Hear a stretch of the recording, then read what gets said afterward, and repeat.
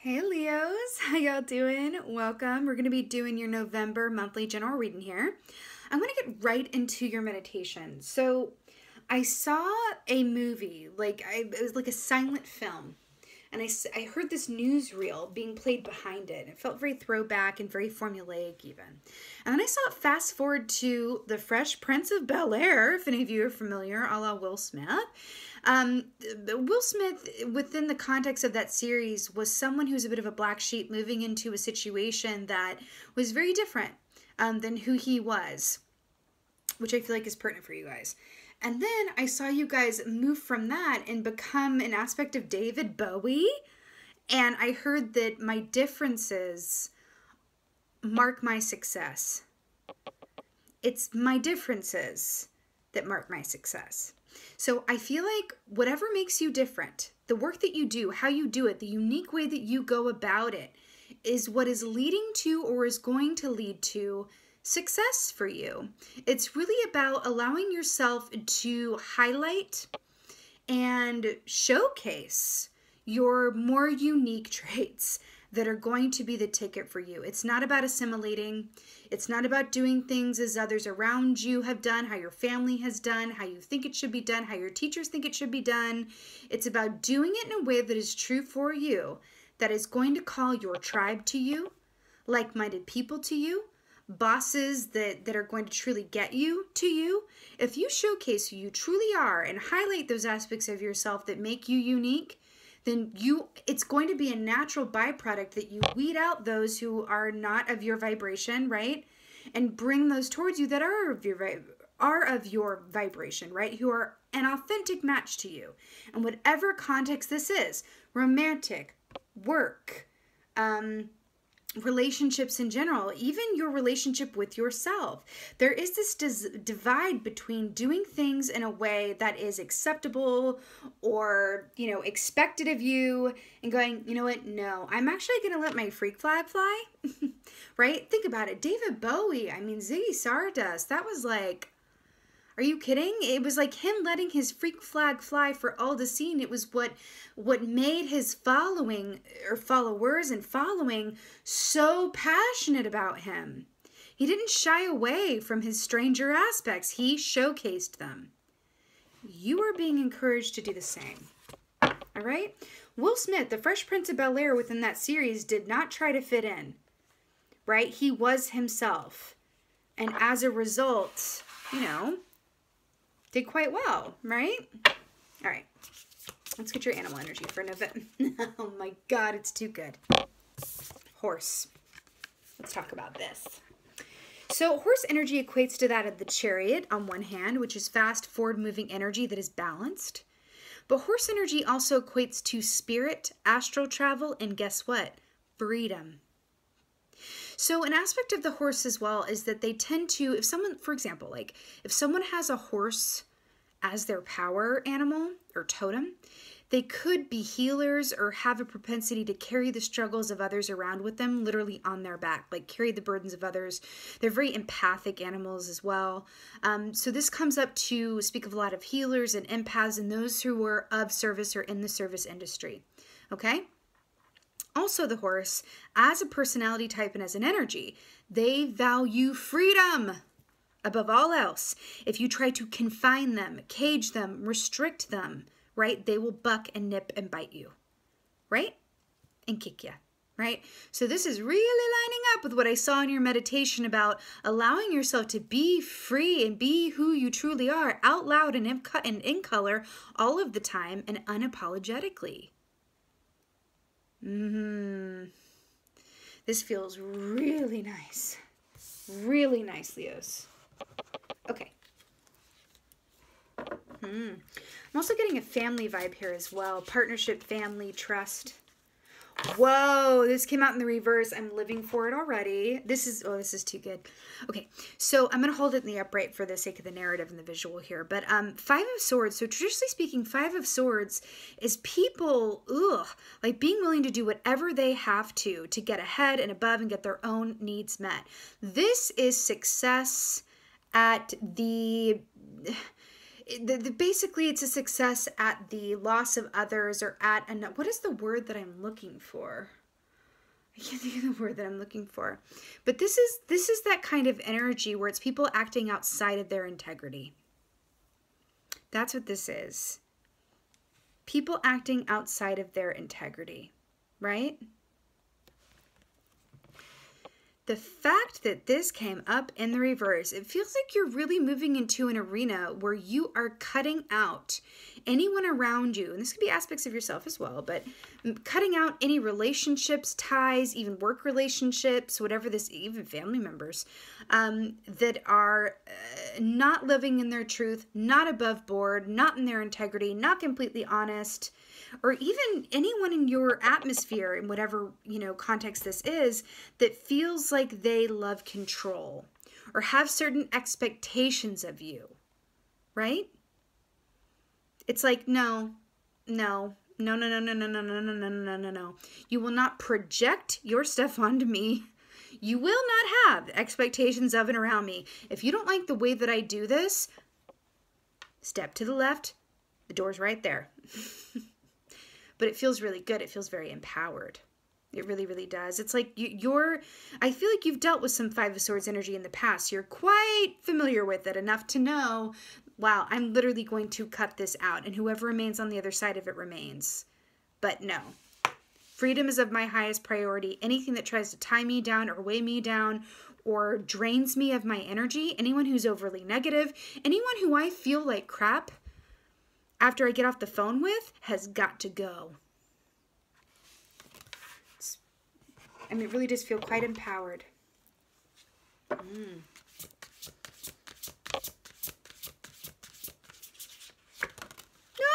All right. Four of Swords, happy home and family, 1111, solid, sturdy foundation. This is your Wands suit. This is your natural home suit. I love that it's coming up for you here. The Wands rule the realm of everything that you're passionate about and the actions that you take. Happy home, family, marriage, babies, celebrations, birth announcements, everything to be grateful for. I also love that the bowerbird is depicted here because he is the only bird, I believe is the only bird, that builds the nest and then goes and finds a mate. He ready? He's like, hey girl, I got this nest over here. Come and take a look at it. Nobody's gonna give you this kind of offer, girl. I got the nest ready. So it's really nice. It does feel like there's an aspect of you that as you release these outer influences that have no place in your energy about where you want to go or drag you down or weigh you down, suddenly you have more time and energy and space to really focus on those and what and whom you love, right? Those who really truly make you feel like you're seen and accepted and wanted and celebrate your existence and everything that makes you uniquely you, honey. I'm also noticing too, it's funny because remember we were talking about, allowing what makes you unique to be highlighted. This is what makes the bowerbird unique. He's the only one that builds the nest and then goes and finds the mate. So I love that that's coming up here for you. It's really cool. At 8. Oh my lordy lord.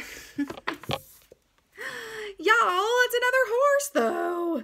8 of Wands. This is accelerated forward movement. This is communication. This is travel. This is happy news. This is love. This is happy partnerships. This is communicative relationships. This is freedom within the context of fully realized purpose. Because this is purposeful movement forward. That is also freeing. Love is freedom, right? Love is freedom. When you love what you do, you are free. When you're with someone you love, you are free. When you love yourself, you are truly free. You better work it out, Leos. Let's do the clarifiers here. We'll do it. 5 of Swords in the reverse, which you won't. Yeah! Work, work, work, work, work. So good. The Star. Guys, this is great hope, illumination, and love. Ziggy Stardust. Hello. This is so good. We got the moon here with the horse 2 and the star. I'm so obsessed with this. Remember when I said that you are cutting out and leaving behind anything that is not of your vibration or that does not add to your existence. Anything that detracts, you are cutting away. And then you have the star, which is great love, hope, illumination, faith, intuition, healing. Hi and hello. I also want to point out the fact that this is a stag. You know, stag energy is very much about giving and receiving in equal measure. So I feel like that's another note here about anything that's not reciprocal in nature has got to go. Okay?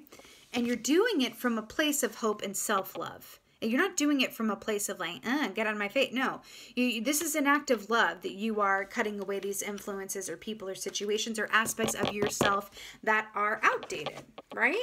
It feels really nice. Very good. Aquarius energy here. 4 of Wands. Okay. Leos. Going for the Golden Star Award. The Fool! To clarify the 4 of Wands, we've been talking about this, right?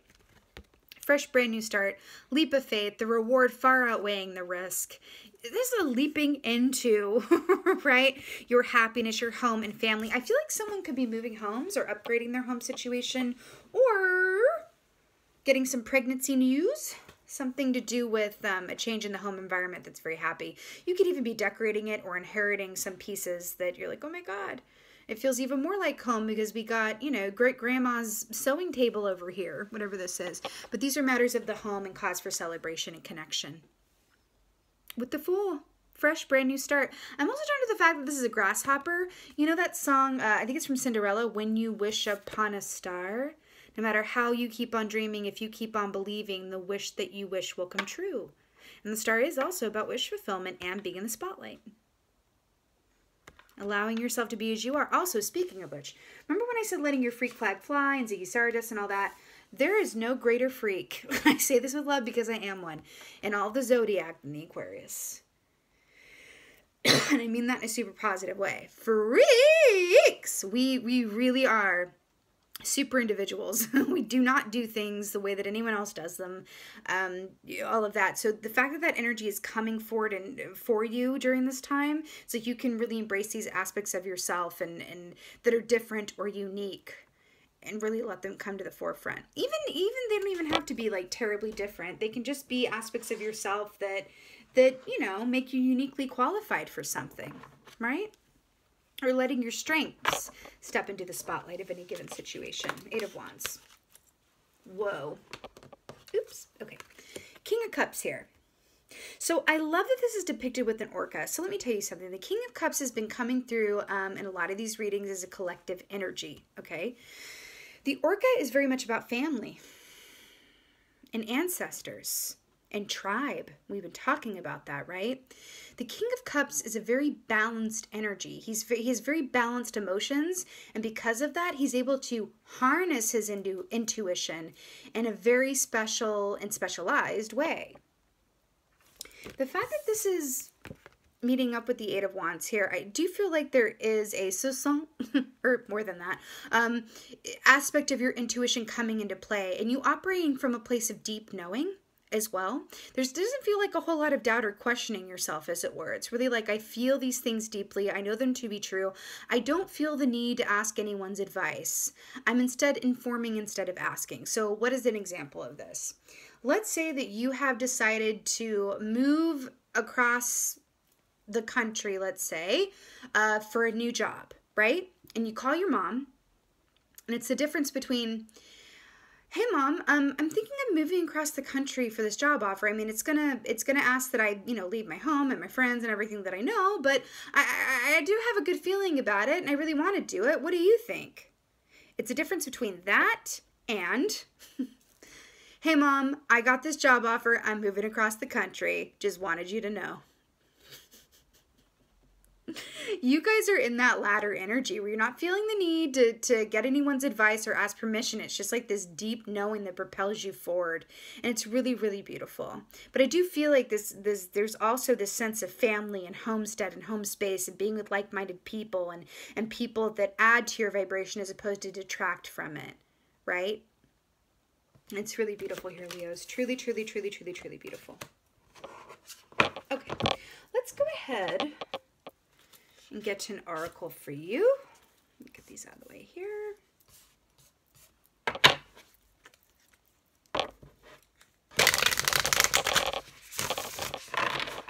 You know, also these braids, these braids in the horse's hair, it's a 3. It also speaks of the mind, body, spirit connection as well, which is also why horses are associated with astral and spirit travel.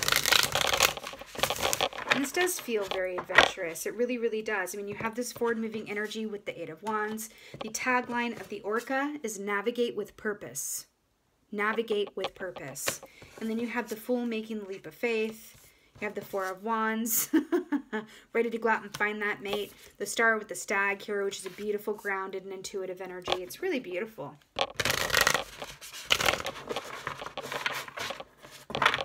Let's do one more. It felt stanky. All right. Okay. Oracle for Leo. Oh God. Y'all. I actually feel like these are both for you. Okay. Completion. The Ouroboros, the snake biting its tail. This is you've completed your cycle and you're ready to move into a new one. This is representing the 4 directions. Feeling balanced and centered and like you are staying your course and that you are what? Navigating with purpose. This is so beautiful. You're about to experience so much newness and growth and building upon, you know, a lot of energy that's already accrued, a lot of advances that have already been made for yourself. It's really, really cool. You know, this is Jormungandr here, which is the world serpent, which, you know, is from Norse mythology, lives at the bottom of the sea and circles the entire world and comes right back around to bite its own tail, right? You know, I'm getting family again with this. Ancestral ties, your relationship to your own family, your relationship to yourself in the context of your family, right? You really might be a black sheep or be considering doing something or making a move that would definitely qualify you as a black sheep or make other, you know, people think that you're a black sheep. I'm really hearing go your own way, you know, shed what you need to shed and do what feels right for you. Also, the fact that Jormungandr lives at the bottom of the sea, that's salt water, removing any energy or any preconceived ideas that are limiting beliefs. And that can be difficult, especially if you are of a certain spiritual vibration where you understand that, you know, abundance lies on the other side of fear, like we said, and you have people around you, especially if they're your parents or family members or close friends or cousins or whatever it is, that don't quite operate within that energy, it can be difficult, right? Also, this snake here representing healers, anyone who's involved in healing modalities, spiritual work, or has undergone a sort of awakening within themselves, or they've literally shed the old skin and they're moving into a new energy. This is really beautiful here, and it's most auspicious to come up, right? I feel like there's also another message in this, which is saying whichever way you go, go. It's about the going. It's about taking that risk and know that there's a reward on the other side of it, right? Fortune favors the bold, right? Fortune favors the bold. It's really beautiful. So you also have the seer here. Oh. Number 9. 45. 5 plus 4 equals 9. Completion again here. So the seer, this feels really pertinent for you guys as well. The seer is about the intuitive. This is about listening to your own inner guidance. This is about not turning to others for permission or perspective. This is about knowing that all the answers that you could ever need are within you. And as a matter of fact, you do know better than anybody and everybody else about what is best for you. That can be hard to believe and accept sometimes, and feelings like that are usually founded in an aspect of ourselves that needs to work on our worthiness and belief that we are divine beings, right? That we have access to all of that within and for ourselves. That it's not about seeking outside of ourselves, but going within. And that is the message of the seer. And I also feel like you can see clearly too your path coming up ahead, and that's really beautiful as well. Leos, this is your November monthly general read. I'm loving it for you. I so hope that this helped and resonated. If so, please let me know in the comments below. I absolutely love reading your comments. And with that being said, just thank you. Thank you so, so much for being here. And most of all, and as always, thank you for being you. And be well. Until next time.